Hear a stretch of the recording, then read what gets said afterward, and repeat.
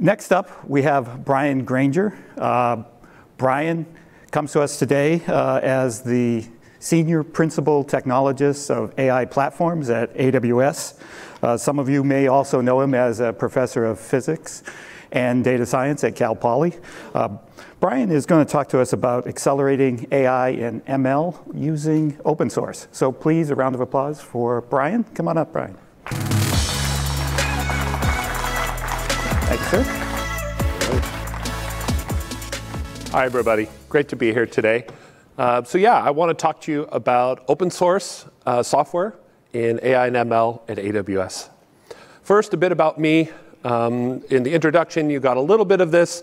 Wanted to add a few things. I'm one of the co-founders of Project Jupyter, and I've been working in open source for the last 20 years, involved in a number of different projects along the way. And let's dive into this. So as we all know, it's an exciting time to work in AI and ML. The rate of change, I think, is far beyond any of us could have imagined we'd find ourselves in at this time, and that makes it really exciting, but also really challenging. So what are customers telling us at AWS? One of the things they're telling us is that they want to use popular open source software for AI and ML. They view open source software as a source of rapid innovation, and they want access to that innovation. So from PyTorch to Jupyter, Pandas, NumPy, Spark, LangChain, Ray, Dask, and many other open source projects. At the same time, customers are telling us that they have challenges in using open source software. It's difficult to keep up with fast-moving open source software. It's difficult to configure, deploy, and operate open source software. We find that customers want to use the open source software with the AWS pillars of operational excellence, security, reliability, performance efficiency, and cost optimization. And they also want confidence that the open source software they're using is sustainable in the long term, stable, and continually innovating. So I want to talk to you about two strategies we have for addressing what we're hearing from customers. The first is that AWS and SageMaker specifically offer AI and ML services that bring the value of popular open source software to customers to address these needs and challenges. Some examples: PyTorch. We offer integration with PyTorch in SageMaker training jobs, SageMaker inference endpoints, the SageMaker distribution, which is a package of open source software, a distribution for ML, and SageMaker HyperPod.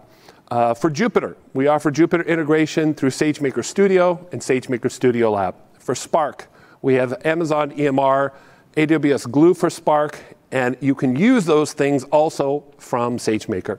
The Transformers library from Hugging Face. We offer integration with Hugging Face through training jobs and inference endpoints. And there's many other examples of open source projects that we've integrated into our products and services to serve the needs of customers. But there's a second strategy that I'd like to focus on in this talk, and that is AWS is also participating in and contributing to open source. This part of it is sort of deep in my DNA as a professional, and so it's really fun to talk about this. One example is AWS is a founding member of the PyTorch Foundation and has worked with Meta to create the TorchServe project in 2020, which is an inference server for PyTorch. And in this talk, I want to cover briefly some of the recent contributions we've made to Jupyter, LangChain, and PyTorch. So let's dive in. Project Jupyter. You may be familiar with the Jupyter Notebook. These days, it's a foundational tool in AI and ML. It's a multi-stakeholder open source project, and AWS has been involved with Jupyter for a number of years. We have a team shown here that works full-time on open source, employed by AWS, and Jupyter is one of their key areas of focus. So I want to talk about two particular contributions that we've made recently. One is Jupyter Scheduler. So Jupyter Scheduler is an open source extension for Jupyter that enables users to run and schedule notebooks as jobs. We're finding a number of different usage cases for this. One is reporting, running a notebook on a regular basis and producing an artifact that humans can then read as a report. It's a lightweight way for people to move notebooks to production. It's good for experimentation, where you want to run one notebook many times for different parameters. and it's useful for scaling out, where you've been working interactively in a notebook, but you want to run that notebook then on a larger instance type. Jupyter Scheduler is governed by Project Jupyter and was contributed by AWS. So if you're using and have installed Jupyter Scheduler, there's a number of ways to quickly run a notebook as a job or schedule that notebook. There's flexible job options. You can configure parameters for the notebook, pick instance type, Conda environments. You can both run the notebook immediately, a single time, or put it on a periodic schedule. And it uses an immutable snapshot of the notebook, so you never doubt what version of that notebook was run. It's easy to manage jobs. You can download and view outputs of the run notebooks or the logs, delete jobs, rerun jobs, and then edit the schedules. Most importantly, Jupyter Scheduler is extensible. The default backend for Jupyter Scheduler just runs on the system where Jupyter is running. That would often be your laptop. Amazon SageMaker offers a backend for Jupyter Scheduler that runs these jobs on AWS. That backend is also open source. The user interface is extensible, so these extensions or these alternate backends can offer different job options that are sort of specific to the backends. And it's also not specific to just notebooks. A given backend can declare which file types it's capable of running. Next, Jupyter AI. As we know, there's a lot of work being done on generative AI and a lot of interest in accelerating the work of data scientists and machine learning engineers and practitioners using generative AI. And Jupyter is diving into this with Jupyter AI. And there's two primary use cases here. One, using notebooks as an AI playground. And the second is using AI as an assistant as you're writing code and working in Jupyter. Again, Jupyter AI is governed by Jupyter, contributed by AWS. Some of the design principles, and this really follows the design principles of Jupyter itself. It's vendor neutral. So there's a growing list of model providers that are supported in Jupyter AI. It's transparent and traceable. Everything's open source. You can look at the prompt templates we're using. You can customize prompt templates. You can bring your own models to this. It's collaborative.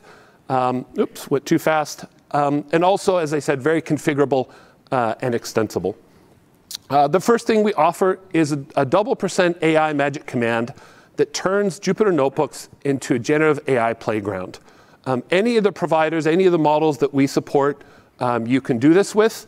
And we support the rich output of notebooks. So for example, here is Claude generating Markdown, and we're able to render that Markdown in a nice form in the notebook immediately. Same is true for models that generate images. We're able to render those immediately in the notebook.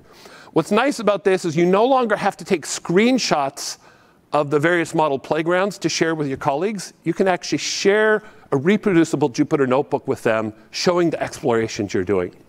The second thing that Jupyter AI offers is a chat UI. This is a side panel. You can pick which model you want to use for the chat UI. And this allows you to have a generative AI assistant as you code.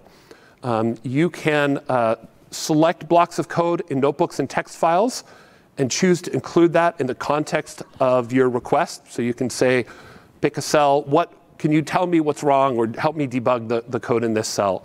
You can take code snippets that the models generate, insert them back into notebooks easily. It's also collaborative. So as of Jupyter Lab 4.0 and Notebook 7, Jupyter has support for real-time collaboration. So you can deploy a Jupyter server on common infrastructure, and multiple people can log into that and share notebooks and edit the notebooks and view them at the same time. What's nice about this is if you're running Jupyter AI on a server like this, the chat also becomes collaborative.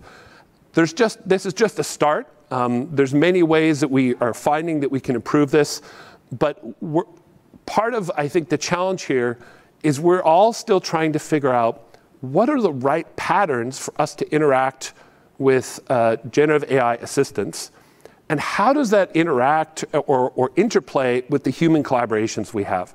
Right now, a lot of the pattern is that we'll all interact with the AI individually and then interact with each other as humans as if nothing happened. What we're finding with Jupyter AI is that's really challenging, partially because of transparency reason, right?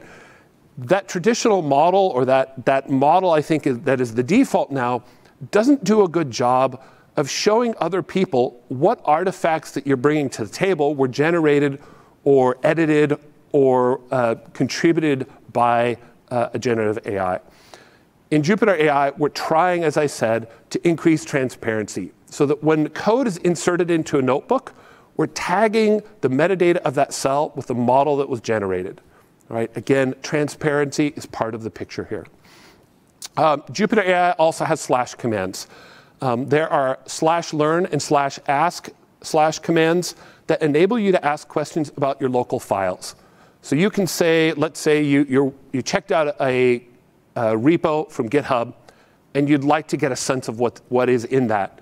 You can say /learn, that local directory on your hard drive, and we will go through, parse all the code, parse all the markdown files, call the embedding model of your choice, and store it in a local vector database.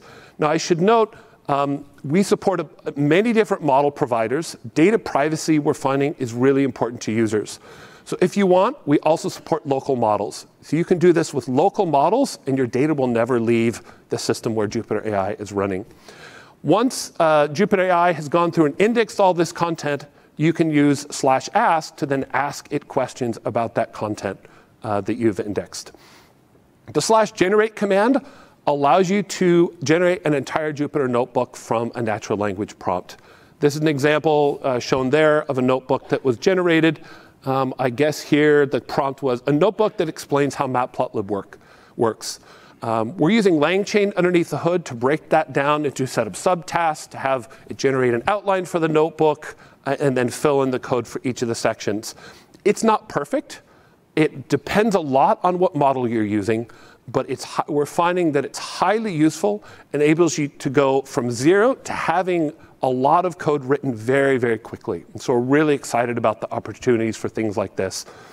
In an upcoming release, you can add your own / commands. One thing we're finding with both learn and ask and the generate command is that users want to plug in their own sources of knowledge and their own language models, right? It's not that you're going to have one vector database that you want to ask questions over.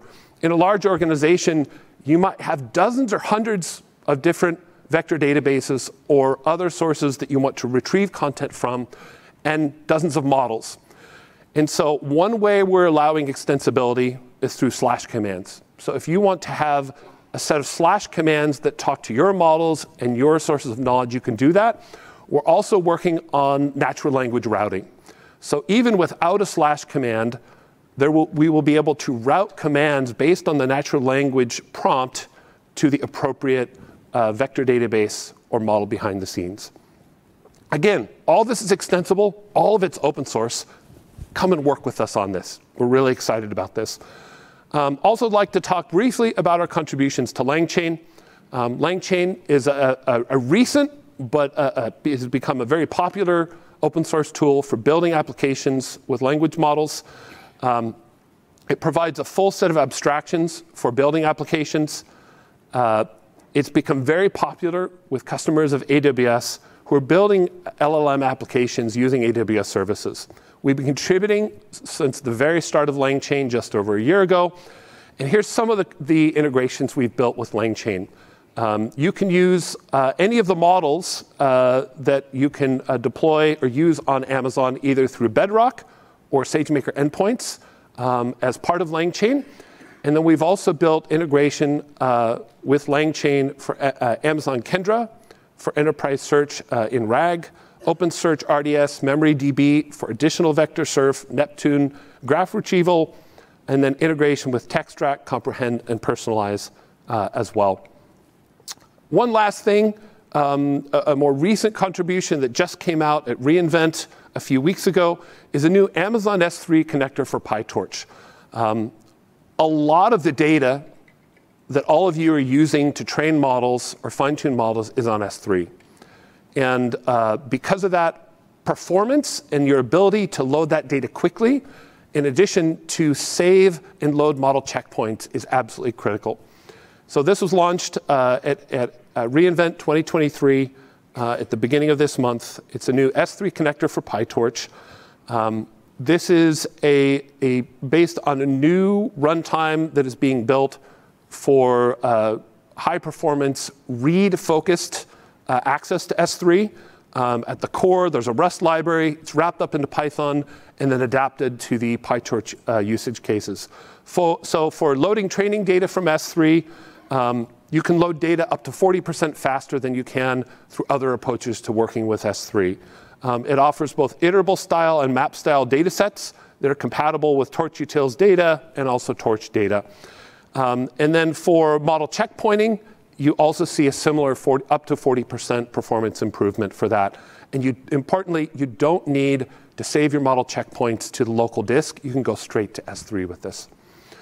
So to wrap up, open source software provides significant value in AI and ML. Rapid innovation, open collaboration, and best practices and open standards. There's many, many opportunities to participate in open source communities and contribute. And now is a great time to get involved and join us in working in these open source communities. Thank you very much. Excellent.